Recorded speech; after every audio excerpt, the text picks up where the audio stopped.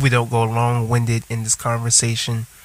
But this is just going to be a beautiful take and breakdown concerning the basis of how me and her perceive and view this movie. And mind you, both of us are highly invested in film. You know, I went to school for film. She went to school for acting.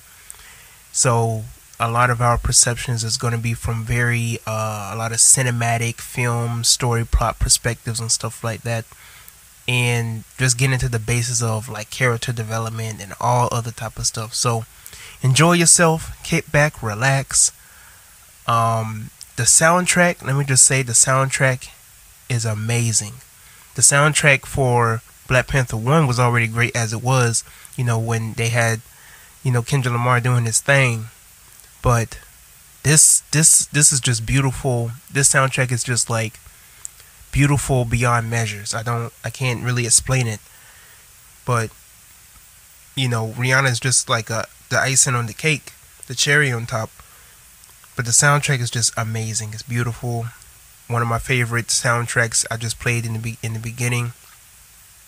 Another soundtrack called Sirens. I'm gonna play that throughout this review or throughout this podcast episode. It's beautiful. Basically, the sirens is what you hear with the Mayan people or the water people, and basically that's how they were hypnotizing people into jumping into the water, all the other type of stuff. And just heads up, of course, you know, since it's going to be a movie review, it's going to be spoilers. All right, it's going to be a lot of spoilers in this review. All right. So, without further ado, let's get into it. That I still have playbacking in my head. All right, so the Black Panther Wakanda Forever. What are your ratings? Because I would give this a 10 out of 10 if I could. I'll give it an 8 out of 10. Okay. Why would you give it an 8 out of 10? I'll be honest with you. I really loved so much about it. I loved the story arc.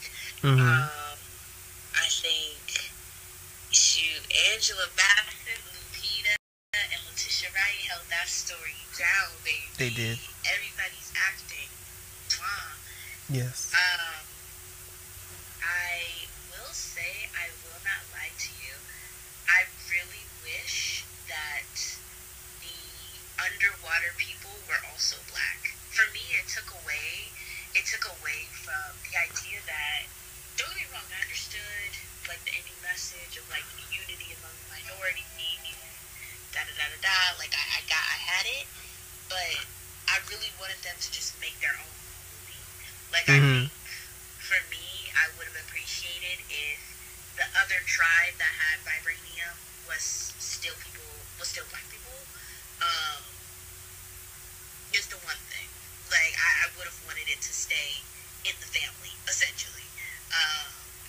Even though different tribes, I think it would have been an interesting dialogue surrounding tribalism or something of that sort. But you know, I thought it was great. I thought the action scenes were done very well. The CGI was popping. Even the storylines of the different struggles that both groups had to go through. I love how really it just wasn't that much conversation.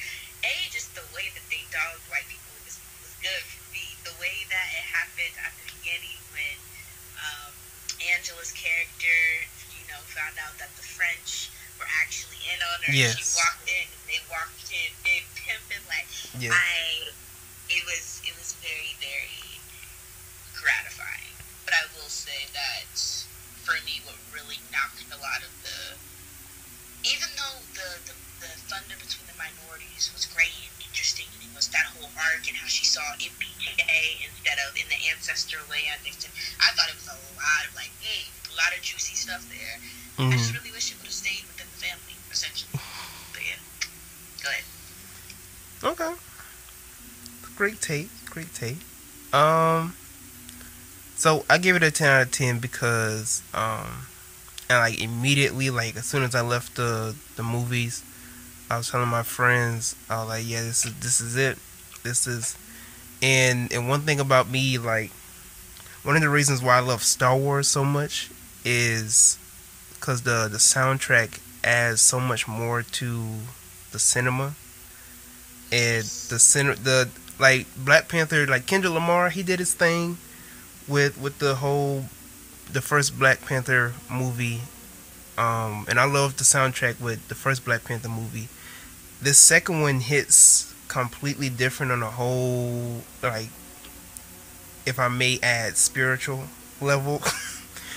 With the soundtrack alone, that gave it automatic like 5 out of 10. And the sirens is beautiful.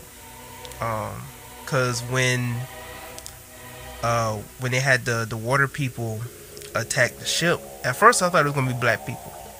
I didn't know what to expect, but like when I heard the sirens, and I thought it was like mermaids, like I thought we was gonna get some type of backstory on this. I kind of expected what they were going to be, since me seeing the trailer, I knew who we were up against. So, but I didn't know what we were dealing with. I knew it wasn't the Wakandans, but anywho, so soundtrack was great. Everything in terms of cinematography was amazing. Like just the way that they filmed certain stuff, I thought everything was off the chain with the way that they shot certain things, and of course the CGI was off the chain as well. I don't know how they certain stuff they just got away with. That was just amazing. One of the special aspects of the film, Miss Williams, and just how much of a genius that she is concerning like just building stuff. I don't know. I want them to.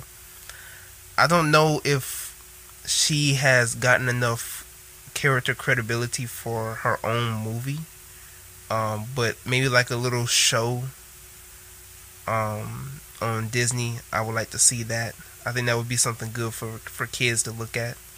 If she had her own little like show on Disney Plus and stuff like that. So that would be cute. Yeah. Yeah, somewhere between like 6 to 8 episodes at least, something like that. I think it would be great. Yeah. Like some college life. It'll remind me of like not like That's So Raven, more like I don't know, somewhere around there. Like give like some True Jackson vibes or something. I don't know. Yeah. So That'd be cute. I could see that.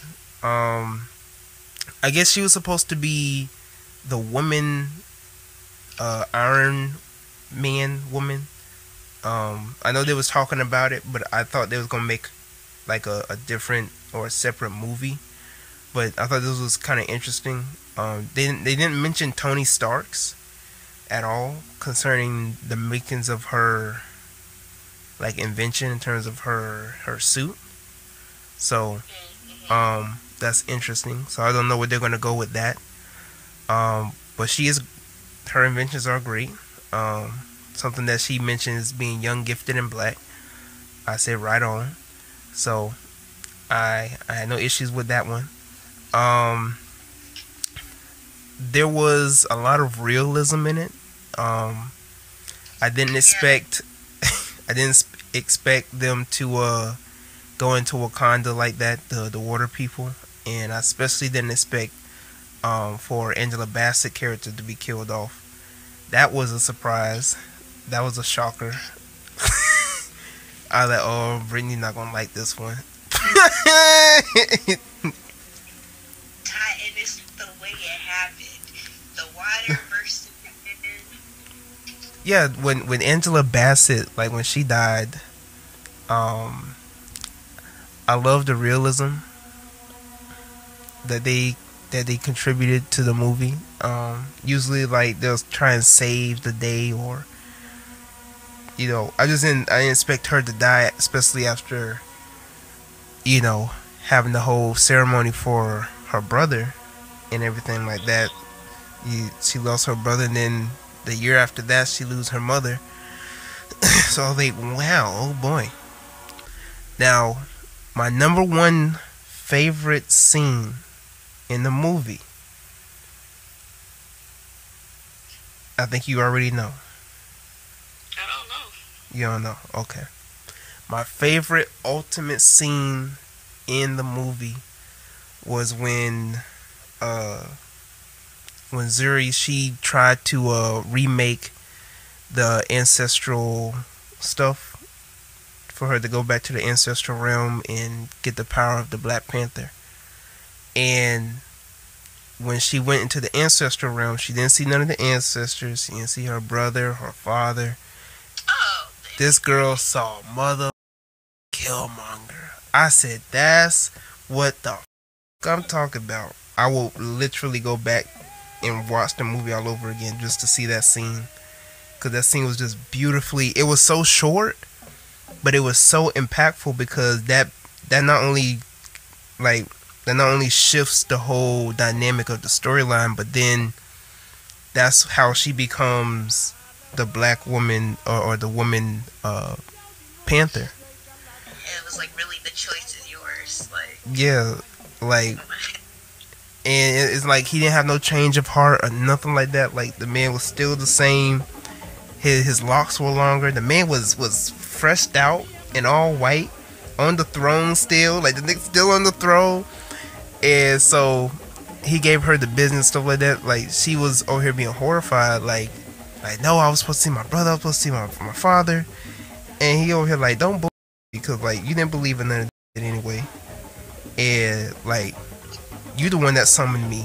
If we really being honest, like no, I didn't summon you. I couldn't have summoned you. And so he was like, let's just be real right now. Like, do you really want them niggas on your side? Like, you know, he was talking about how her father killed his father, and then how T'Challa was too noble for his own good.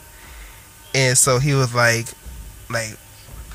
who you really want? You really want to be like your brother, or you want to handle some business? I said, shit, nigga, I'm trying to handle some business. And so when she woke up, she didn't take her father's suit. She didn't take T'Challa's suit. She took Killmonger's suit, and that was even more impactful because that showed her motive for what she really wanted to do. but